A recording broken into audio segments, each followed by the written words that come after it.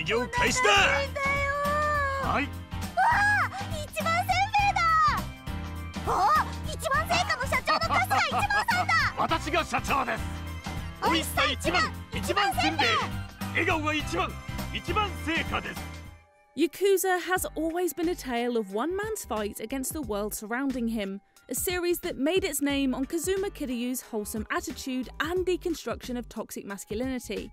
Yakuza Like a Dragon is a fresh start for the series, passing the torch to a newcomer and welcoming in a new style of gameplay, 2 years removed from Kazuma's final bout. This newcomer is Ichiban Kasuga, Dragon Quest fanboy extraordinaire. Ichiban is about as subtle as the literal first or best translation of his name, a hot-headed hero wannabe who wears his heart on his sleeve. He's all about duty and honour, perceiving life as one big quest to emerge victorious in.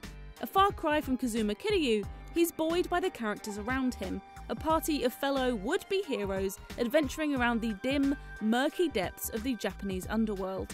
That's because Yakuza Like a Dragon isn't reliant on one hero, switching out the action-based gameplay that Ryuga Gotoku Studio has mastered over the course of 9 main games within the last 2 decades. Yakuza Like a Dragon is a party-based RPG. There's no longer button mashing to slam an enemy's nuts into the nearest bollard. The characters within your party take turns whacking enemies with guitars, microphones, and massage machines. It's a more controlled, slower-paced environment, reliant on all 4 characters in the party instead of one character with the abs of a god. The switch is perfected through character jobs.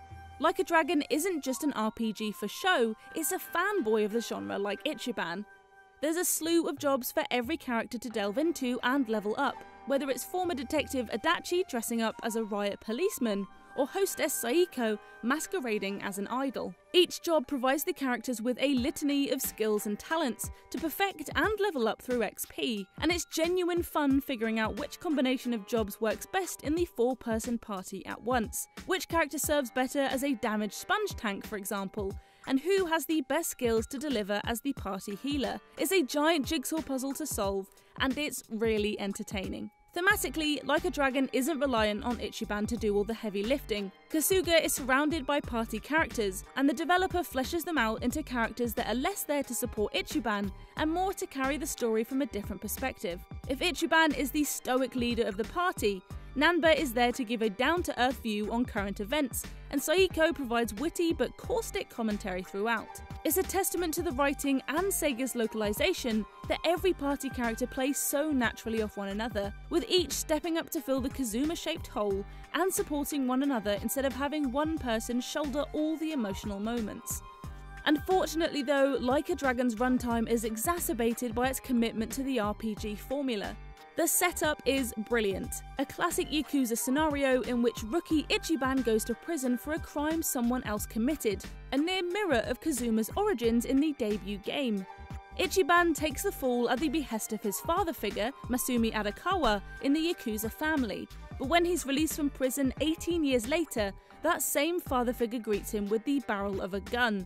It's a tantalising mystery from the get-go, but Like a Dragon takes massive detours in advancing the story of Arakawa and Kasuga's relationship, sending the party on an entertaining sideshow to Yokoyama for tens of hours. It's a shame considering how brilliantly the main plot of Like a Dragon examines the breakdown of father-son relationships, and how the son can unwittingly follow the father down a path of violence. Ichiban and company's adventures around Yokohama and other areas are a joy to play, but I can't help wanting to push the game forward to revisit Arakawa in Tokyo.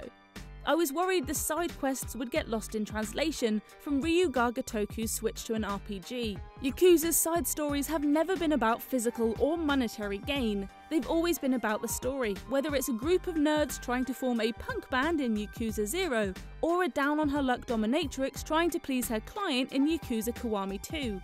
RPGs, by definition, rely on rewards from side quests to strengthen your characters before they forge ahead with their main scenario, sometimes sacrificing storytelling to the physical rewards needed to bolster your party.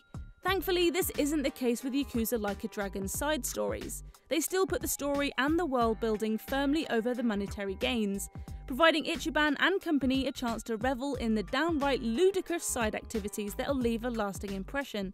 As soon as I saw literal man-baby patriarch Gondawara and his retinue making their nappy-clad return from Yakuza Kiwami 2, I knew I was still well within the boundaries of Yakuza's usual zany and impressionable storytelling. What Yakuza Like a Dragon's RPG switch slightly falls into is the trappings of dungeon crawling. Dungeons, albeit scant throughout the game, are little more than corridor-shaped gauntlets of one enemy encounter after another, with admittedly little in the way of variation. As a newcomer to the RPG genre, you'd expect Like a Dragon to take notes from its predecessors in dungeon design, namely how to make a dungeon mechanically different from the rest of the game and provide a unique challenge to players that they might not encounter anywhere else. Yakuza's combat corridors have always excelled at pushing you forward, but Like a Dragon's dungeons are a plodding affair with little in the way of variation from the rest of the game.